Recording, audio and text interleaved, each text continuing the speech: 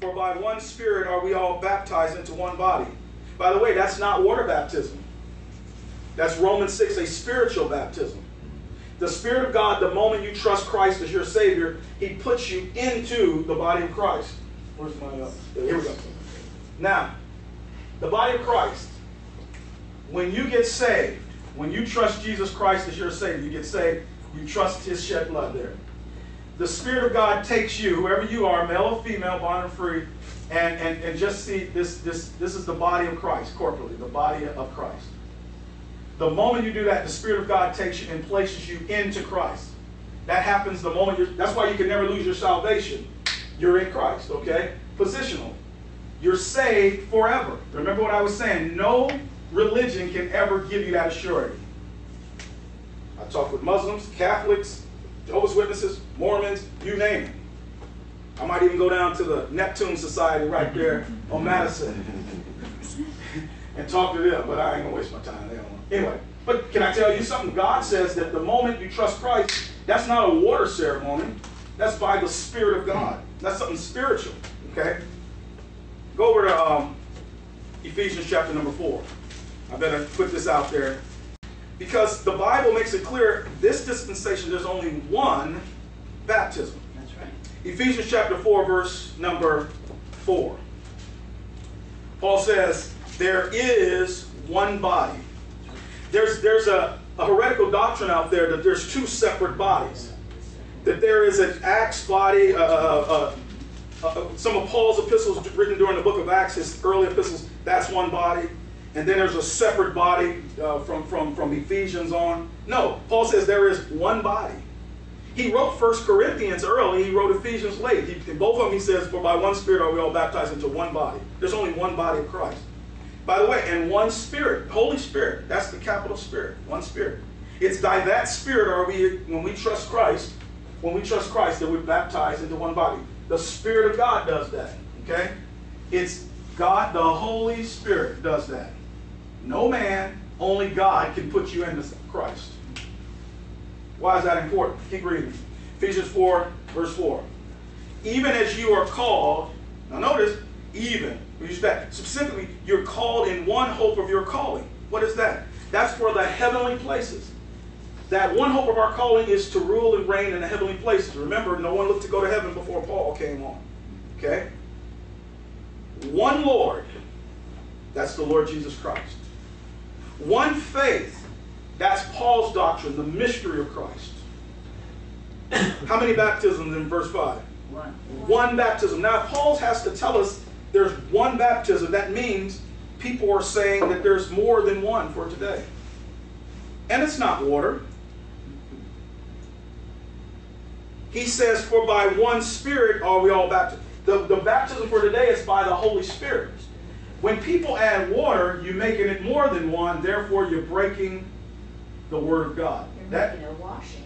Yes, Ephesians chapter 4, verse 5 says there's one baptism. Okay? Now baptism, most people think water.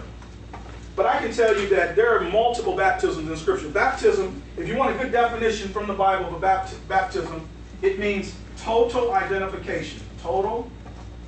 It has to do with identification. Who do you identify with? So you have an identification in Christ. The Spirit of God placed you in there. So the word baptism is totally identified. And even the water baptism that John did. Go to Matthew chapter 3. Go over to the Gospel of Matthew. The Jewish Gospel of Matthew chapter 3. I like to show people this because the average person, when they think baptism or baptized, they always think water. But that's not how the Bible presents it. Water is one of the baptisms, but there are many baptisms.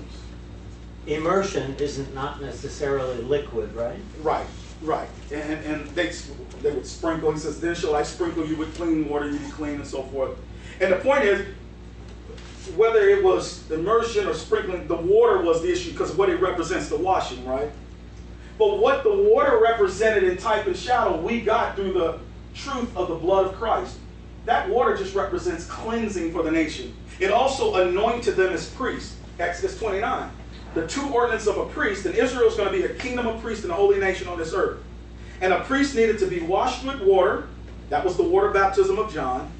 That's why the Lord Jesus Christ, he was baptized. He didn't have any sins to be cleansed of. That's right. When he said, John says, what are we doing here? You need to be baptized in me. The Lord says, no, let's do this, John, to fulfill all righteousness. Jesus Christ is the high priest of Israel, so he needed to be water baptized. That's why John water baptized him.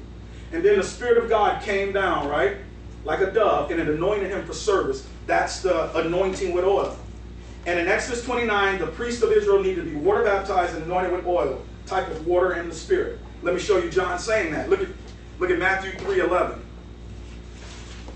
Matthew 3:11, John speaking to the nation of Israel. Matthew chapter 3, verse 11. I indeed baptize you with what? Water. Israel had a water baptism unto repentance. But he that cometh after me is mightier than I. Who would that be? The Lord Jesus Christ, their Messiah. Whose shoes I am not worthy to bear. He, that's the Messiah, the Lord, Jesus, shall baptize you with what? The Holy Ghost and with fire. You have 3 separate baptisms in one verse. That's why I use this verse. Because I want people to see that in this one verse, you have 3 separate baptisms. Let's go erase that for a moment. Matthew 3:11, you have what? Water. John's going to do that. That's by John. You have the Holy Ghost baptism. The Lord Jesus Christ does that one. And then you have the baptism. By the way, I came out of a Pentecostal type background where it was, well, we need a baptism of fire. No, you don't. You know what that fire represents? The wrath of God, man. Yeah, you do need that. That's wrath. Jack, that's why in Pentecost, when the Holy Ghost came on the Lord Jesus for his ministry, he came as a dove. What does a dove represent in Scripture? Peace. He's preaching peace. But when he came down on the 12 apostles in Acts 2, it came as tongues of what? Fire. Tongues of fire. They using their tongues to put the wrath on the nation of Israel, get them to repent of killing their Messiah. That's the wrath of God. That's future. That's the day of the Lord, that 7-year period. That if you're not saved today, you're going to be a part of in the future. We're going to get raptured out of here, and then the world is going to experience that. You don't want to be part of that. If you're not sure that whether you're going to be a part of that or not, wait till the end. We're going to give you some good news, some hope. So that's 3 different baptisms in one verse. Water, Holy Ghost, fire. The one Paul tells us about is one of the Spirit. The Spirit is the one who baptizes us into one body, okay? So I want to get that clear. There's only one baptism for the body of Christ. Don't add water to it because you're breaking God's command.